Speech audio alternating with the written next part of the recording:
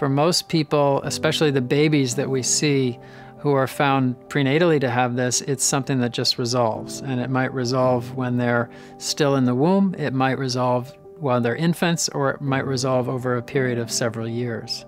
There are other kids who have problems with hydronephrosis from causes that don't go away. And for some of those, we end up having to fix the problem.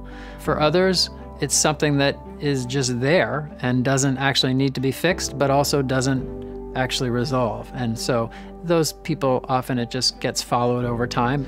We check in, make sure the ultrasound still looks stable, and we decide that that's all we need to do. So it is something that certainly for most people, especially kids who have this, it is something that resolves.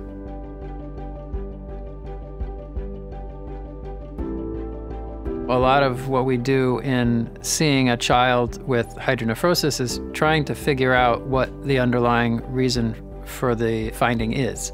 And that might involve additional testing. It might involve us just watching things over time.